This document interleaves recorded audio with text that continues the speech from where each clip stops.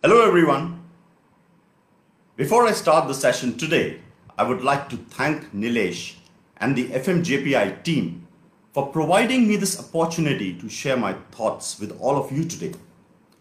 My name is Aval Sethi and I'm the Managing Director of EFS Facility Services India Private Limited. Let me start by introducing EFS to all of you today. The EFS Facility Services Group is a regional leader in delivering integrated facilities management services across the Middle East, Africa, South Asia, and Turkey. For more than 20 years, EFS is well acknowledged for providing quality services to some of the biggest organizations that include leading multinationals, many Fortune 500 companies, and large government entities. Since 2009, the company has expanded its diversified clientele through its comprehensive services offering across the region.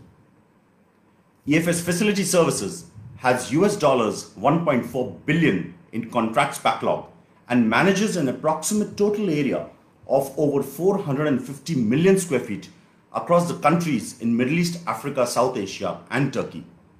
In India, our national operations footprint spans more than 77 cities covering 25 states, supervised via our 6 regional operations headquarters to offer our clients a truly pan-India reach, aided by an experienced and skilled manpower of nearly 3,500 FM professionals. From the beginning, EFS has set new benchmarks in facility management through quality service delivery and innovation. The sustained track record of near 100% client retention and accolades for high customer satisfaction have been the cornerstone of EFS legacy. The EFS FM portfolio comprises total facility management solutions consisting of over 75 services through dedicated business verticals such as banking and financial sector, integrated workspaces, IT/ITES, education, retail and mixed-use development, industrial, public sector, and oil and gas. Led by a very competent, experienced management with several decades of combined core industry expertise, past track record, and complemented by various quality and ISO certifications and standards, EFS has built and earned their reputation and gained the trust of some of the top companies in the region. With this introduction about the company, I will now come straight to today's topic, which is value drivers for facilities management and corporate real estate. Now, the task of delivering value for money is an important part of facility management, but it is often not clear what value is in the context of FM. Many writers on FM stress the importance of the business environment and suggest that there is a strategic role of FM in enhancing business performance. This would certainly add value.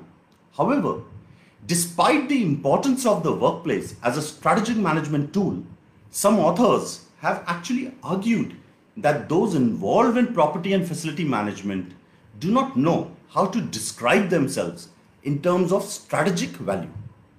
In their view, building operations, maintenance contracts actually dominate the FM marketplace, and FM practitioners tend to focus more on managing costs rather than thinking in terms of adding value. Now, while the idea that businesses use their facilities as a strategic resource is not controversial, but the claim that FM itself is essentially strategic in nature rather than operational has not been widely accepted by most senior management. FM is frequently referred to in the context of providing support to the business. Now, this divergence of views has encouraged a debate over the future development of the FM industry itself. Now, if you look at the evolving needs of today's workforce in times of COVID-19, this has led to a demand for employee-centric workplaces and well-managed facilities that promote wellness, boost productivity, reduce turnover, and look at multiple ways to improve an organization's bottom line. The majority of the organizations operate from buildings, which represent one of the largest corporate assets And actually, if you look at after staff, it is one of the largest cost liabilities for organizations. Now, these assets and liabilities need to be managed with the objectives of the organization in mind, so that facility services and their strategies are aligned with the business strategies and plans. Now, many operational managers actually fail to realize the advantages of this alignment, and this can be an expensive oversight, almost certainly resulting in increased costs with reduced productivity and a loss of competitive advantage. It is actually here that the facilities manager holds a key to improving business performance. There is the potential to add value by facilitating improved well-being and productivity from a satisfied and a comfortable workforce, enhancing customer experience and controlling costs through efficient management, thereby improving the organization's performance. But the facility manager needs to be at the business strategy table with the real estate manager, so that service provisions are integrated with the organization-wide delivery plans. Now, as a result, the focus on efficient management of spaces has shifted to the FM, and the role of facilities management professionals is changing and becoming increasingly strategic. Now, today, the expectation is for them to be more responsible for adding strategic value by managing a workplace experience that helps to attract and retain talent, implementing new technologies to improve employee productivity and engagement, for example, and also reducing costs and environmental impact. The growing emphasis on facilities has integrated the FM function to the larger scope of core business activities. Now, when we look at aspects of a better experience and increased productivity, there are a number of technology tools that are available to the facility managers today. And these actually enable them to prove the strategic value in a constantly changing and progressively data-driven business environment. The focus of companies today is also to look at ways and means of putting greater emphasis on increasing productivity, as well as trying to attract and retain top talent. FM professionals need to keep pushing themselves to be recognized as high-value resources.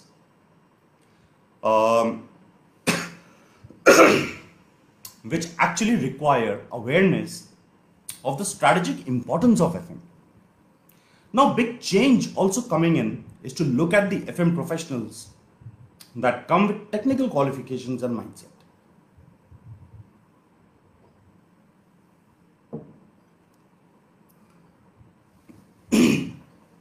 And recruiting also technologically minded millennials to meet the needs of an ever-evolving business environment.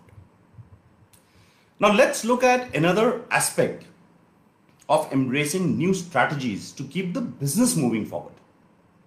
Now, cost reduction, risk management, and ensuring that operations and maintenance are run efficiently will always remain at the heart of facility management for now. But the changing importance of facility management actually means that the FM managers need to embrace their new strategic function and also build the team skill set to prevent being left behind. So today, if you actually look at facilities management is ripe for a disruption because it lags behind some of the other functions in both digital maturity and also the penetration of technology. Although technology is available for facility management, but there are several obstacles that have inhibited adoption. Now, for example, a lack of digital skills within the function. So you have to hire people who come with that mindset and the skill set. Then there are other priorities for leadership. And also there's a focus on continuous cost cutting. So every time there is a case for introduction of technology which comes at a cost, that is pushed behind because of cost concerns. Now let's also look at some of the major factors that are driving growth in this industry. And the first major factor that obviously comes to mind is about economic and the regulatory developments that are taking place. Now today the organizations are generally looking for a partner that will help them to protect the investment that they have made in facility assets. Also to manage the delivery of the facility services to minimize the interruptions to their core business and look for ways to deliver added value both from the assets point of view and the services they already deliver and probably other additional value added services. Now what are clients looking for?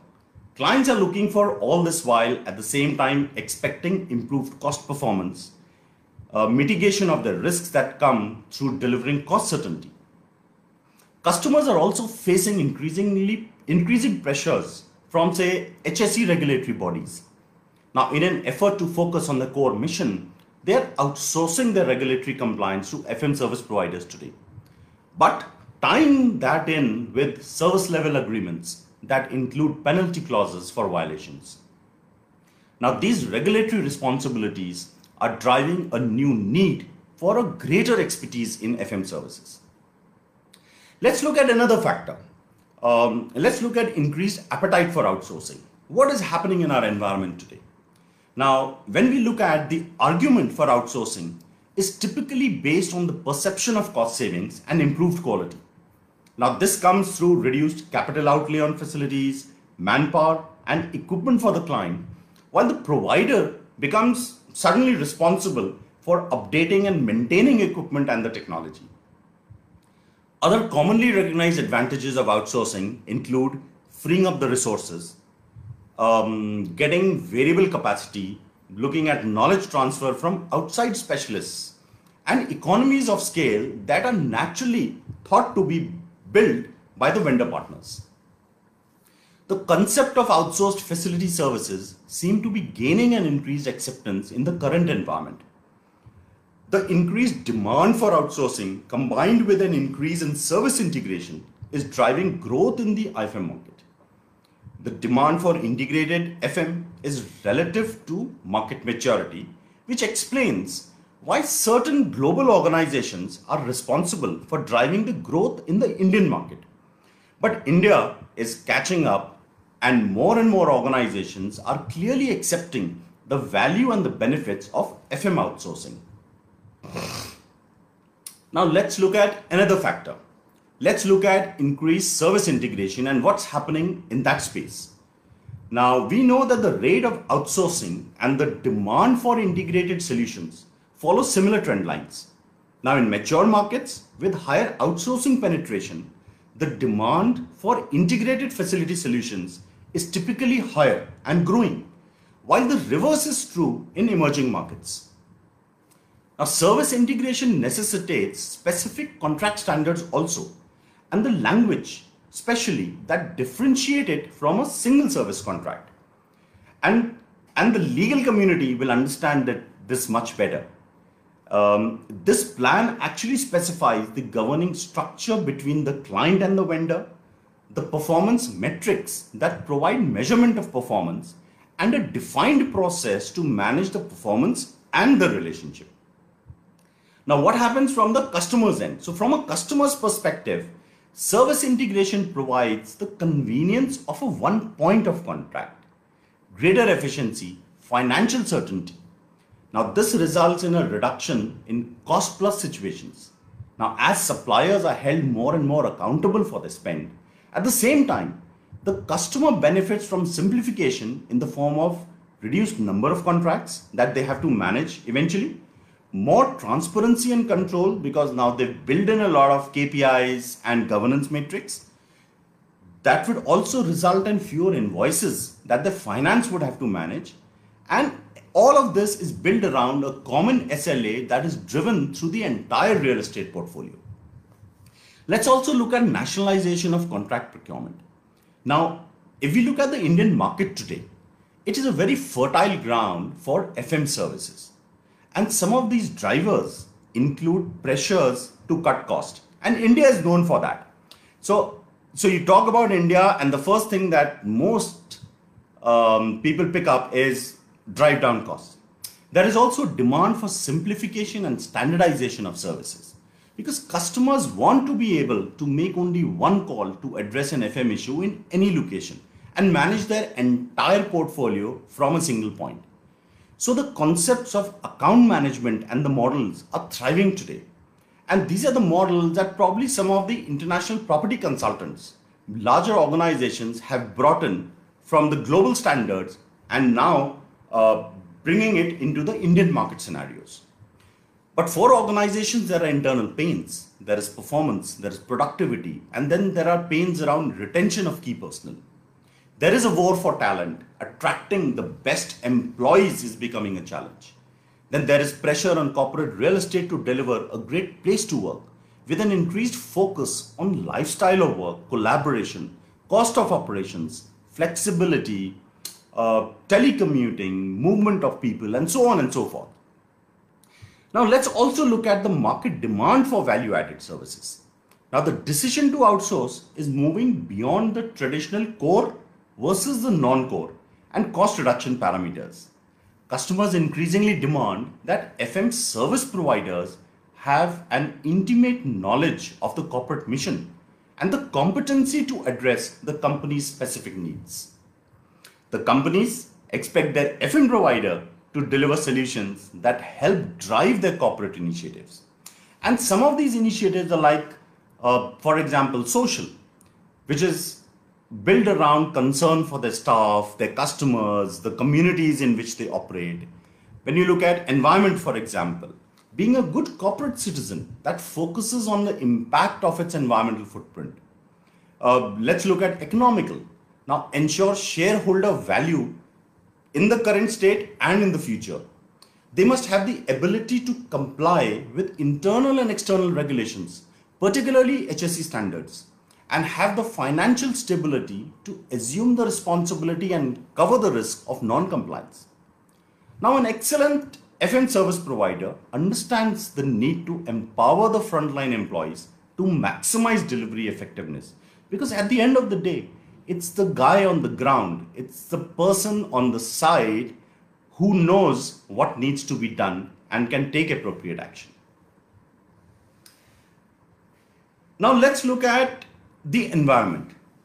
What's happening in the world around us? What are some of the emerging trends? And what are some of the other drivers that potentially are bringing in value? So from a building perspective, how do buildings create value for the construction industry clients and building owners? And what is the role of the FM industry in maintaining or adding value to clients and owners? Now that clearly depends on what particular concept of value is to be applied out of range that are possible. Now some experts suggest that for buildings, the forms of value include utilities, for sure, productive use of their income, exchange or sale value, it could be esteem, it could be prestige or iconic value. It could also be a quality cost functionality relationship. Now similarly, there are some other experts who essentially cover three broad sources of value. First, what they emphasize on is financial value, which is based on the capital and the operating costs and the investment value.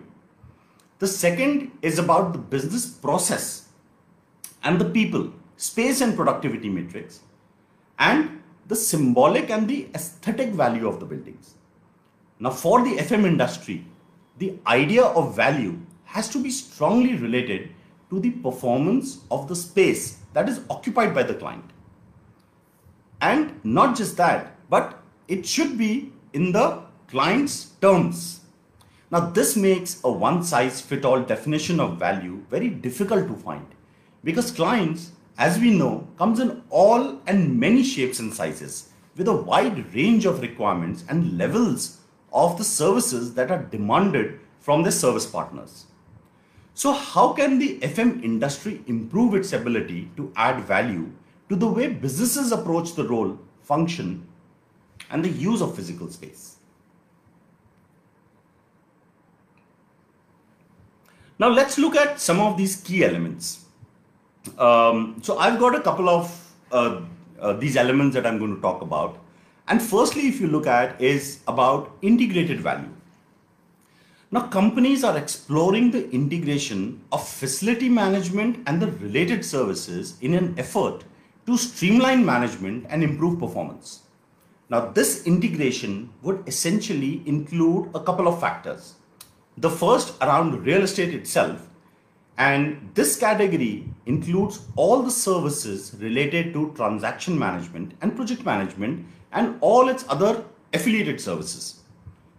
It's about greater compliance, it's about consistency, it's about simplification of processes and decision making, which is looked at, a more transparent view across the portfolio, which leads to a more effective risk management. When we look at facilities management, all of the tasks that are involved in maintaining a facility and would cover soft and hard services, would cover utilities and equipment maintenance and some of the other building services that go with it. When you look at energy management, there are activities that focus on conservation of energy, including retrofits and procedural changes. Then it could also look at exploring and utilization of green and renewable energy sources. And this is also picking up considerably, and many organizations are stepping into this space today. When you look at employee services, services for employees could include some of which also for many large organizations have kind of become standards, which include mailroom, fitness centers, cafeteria and food services, and so on and so forth. Now, what are the implications of all of this? Firstly, the decision making is easier as fewer people are involved. Then also it gives a very comprehensive view of all the services with fewer providers, which eases out the management of these categories. And when you work closely with your service partners, the suppliers that provide integrated services can also become your strategic partners for organization. And it's a shared responsibility that's built up. It's about sharing of risk and also developing mitigation strategies around that. Now, when a supplier feels a partner with you, he will also take a step forward and ensure that what he does to his best of the ability. Now, let's look at a second element, which is around the workplace strategy. Now, workplace strategy is becoming a key tool to enhance employee engagement and retention, and companies need to balance employee engagement and workplace investment. Now, there are several different categories that are actually addressed in this. The first one is around the workspace, and when we look at the workspace, we look at the modular workspace. And within offices and within facilities, the workspaces are becoming more activity based and with the aim to increase agility and flexibility with the changing workforce while decreasing the total square footage area.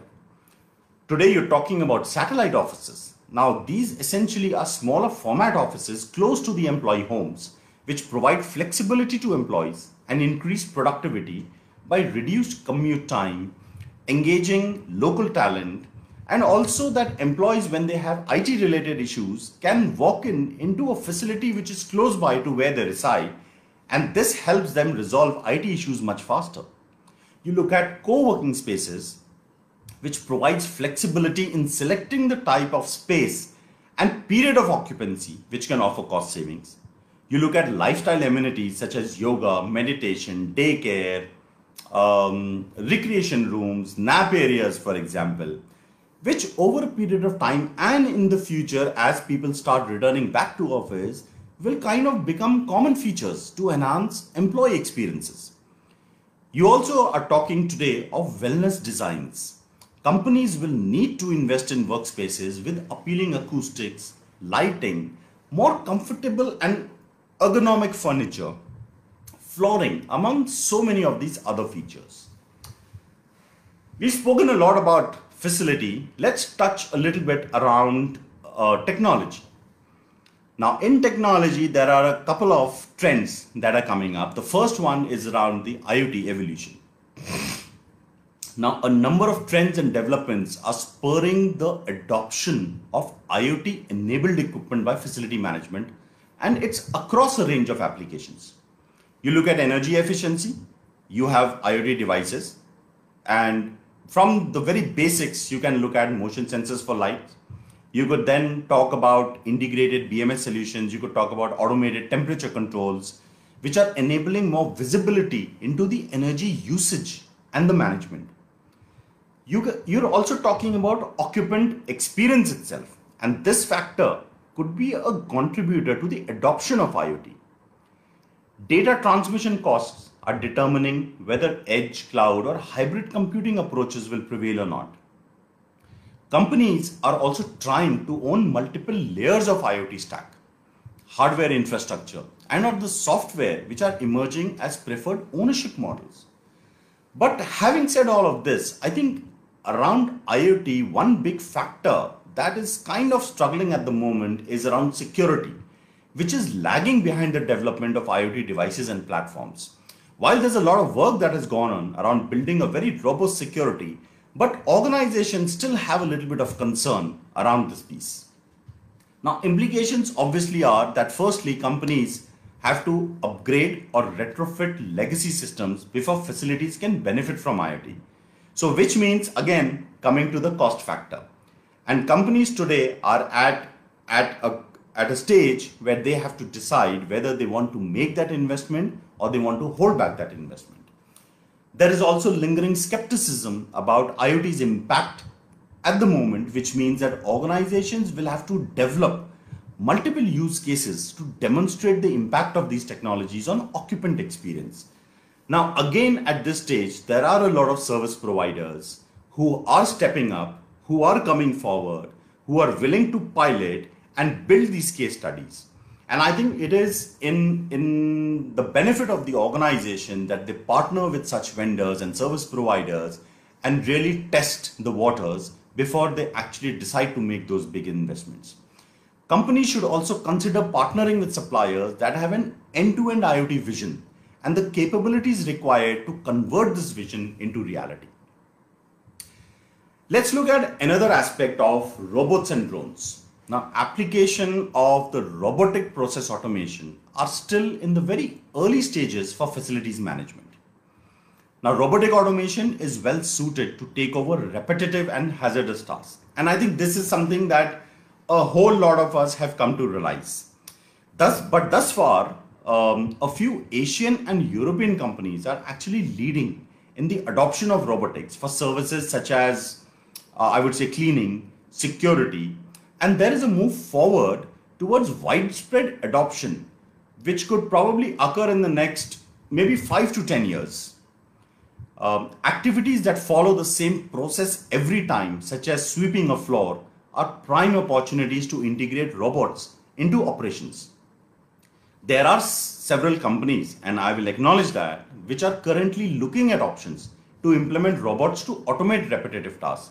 So I know again that, and I know many organizations who've brought in robots for cleaning their floors, common areas, their reception areas at night, leaving these robots, and after they've done their job, they would go and just park in their hide. Another aspect where robots can be looked at is addressing hazardous tasks. Now, for example, security patrols, or for example, facade cleaning, or even HVAC duct cleaning. And this implementation could actually enable companies to reduce their costs and the risks. Now, benefits of using robots go beyond savings on headcount. Now, tasks can be performed out of hours when buildings and grounds are also empty. So at night when the facility is empty or unoccupied, robots can easily do these tasks without incurring cost on manpower.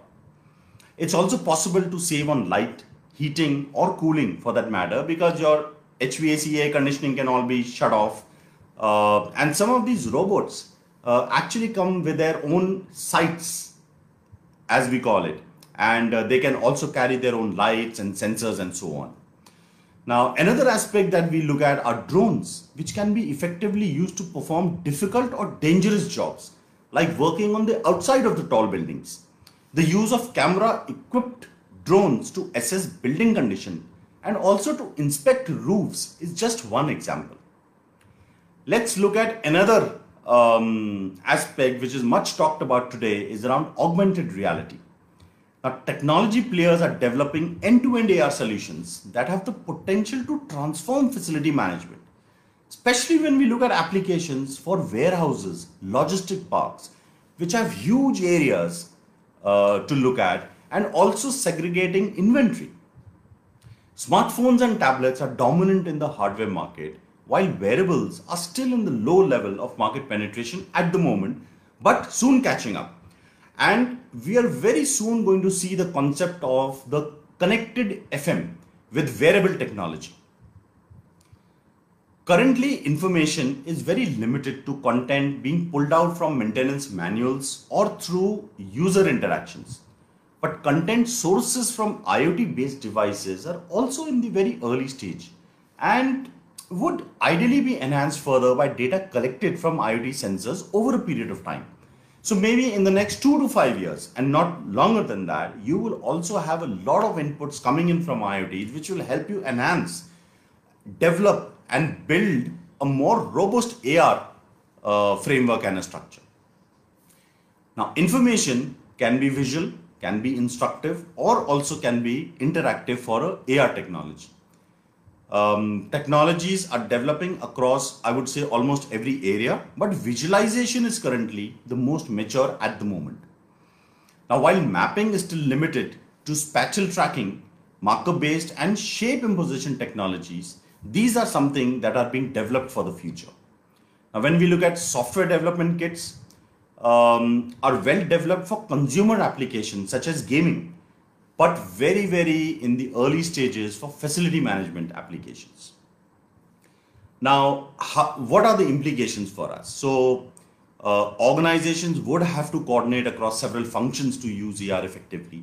Companies again would work with partners that are actively engaged with AR providers and pilot technology when the market is ready for a solution.